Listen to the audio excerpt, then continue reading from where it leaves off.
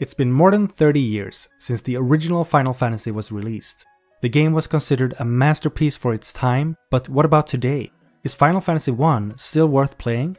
The purpose of this video is to help you figure out the answer to that question. Towards the end of the video, I'll also go over the best versions of the game so you can decide which one you should play. Final Fantasy plays just like you'd expect from a classic JRPG. The wilderness is full of monsters that are fought in random encounters. Towns and castles provide safe havens where you can recover health, buy equipment, and get information about your quest. Dungeons must be explored and fiendish bosses conquered to advance the story. And as you'd expect from a Final Fantasy game, you will get your hands on an airship. That said, many of the series' iconic elements, such as chocobos, moogles, and summon monsters like Shiva and Ifrit, are missing in this first entry. A unique feature for the series is the party creation system. You begin the game by creating 4 characters, giving them names and selecting jobs from a list of 6 possible options, including classics like Black Mage and Red Mage. The choices you make during character creation will drastically alter the experience you have with the game. Unlike later titles, the jobs you choose here are permanent. Given that you create the game's characters yourself, you might be wondering how those choices fit into the story. The answer is, they don't.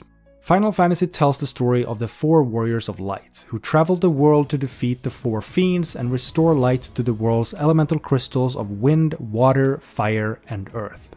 Players who expect the rich and complex storytelling the Final Fantasy series is famous for may be disappointed, as Final Fantasy tells a simple and mostly straightforward tale.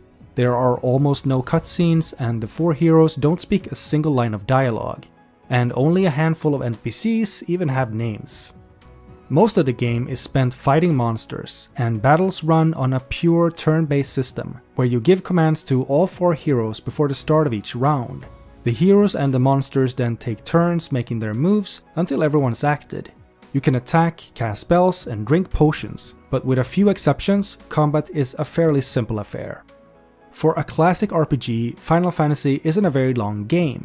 You can expect to spend 20 to 25 hours to finish the story, but about half of that time will be spent grinding for experience and gold.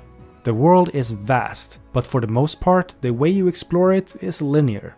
Despite this, the game doesn't give you a lot of guidance about where to go or what to do.